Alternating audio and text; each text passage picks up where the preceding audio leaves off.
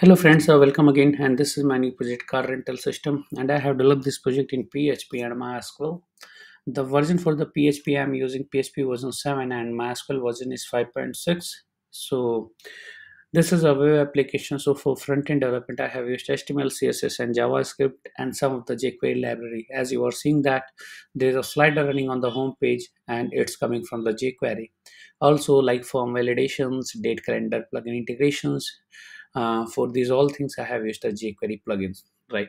For server, I am using the Jam server, and for running this project, right, for ID, I am using Visual Studio Code for writing the codes. So these all technology stacks I have used for developing this project car rental system. So let's start with the functionality, go through that. What are the features available, what are the functionalities available inside this project. So the project title is car rental system, and it's a mini project because customer, there is only customer operation, there is no admin operations available inside this project. Only customer can book the tickets, book the cars, right?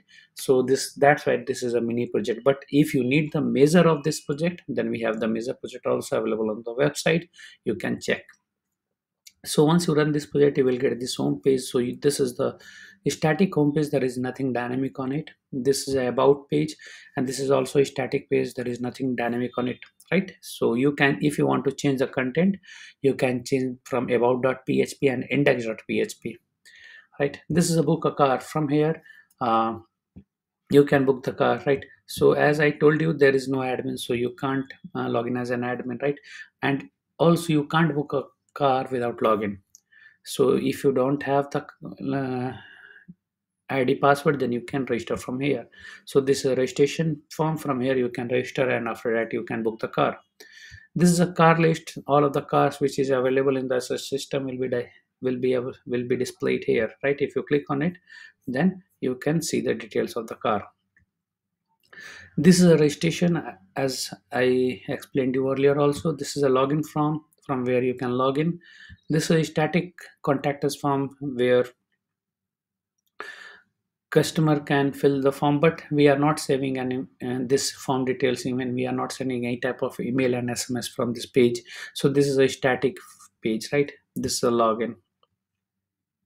Now I am going to log in as a customer. So the user ID is customer and the password is test. Once you log in inside the system, you will get this dashboard. You can see this is the dashboard, right? Here you can see book a car list, my account. So my account, from where you can update your account, and this is change password, from where you can update your account password. Now I am going to book a car right here. So the pickup date is, I think, this is the 14th of Feb to 16th of Feb, right? Search car. So you can see all of the cars are available here, right? If you want to book any car, just book your car, and here you need to fill the form, right?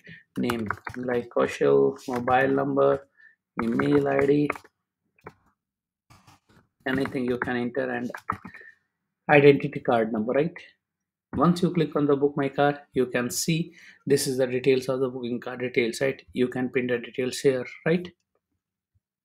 So this is the flow, right, of booking the car, right? And now if I show you, so you have booked this car between this date, right? So this is the collect your address. So this is the address from where you want to collect that car, right? So this is a booking ID, name, mobile number, and this is the collect your car from this address. From this address you can collect your car. This is a self-driven car website, the mini project, right?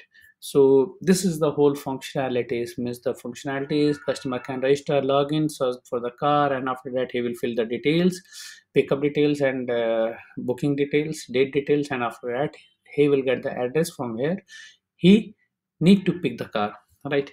So change password, I already explained you. The last thing is the logout, right? So this is a session driven menu. You can see this is the menu. This is a session driven menu, and it will come according to the user sessions, right? If I log out, then you can see it's changed, but if I log in, it's different, right?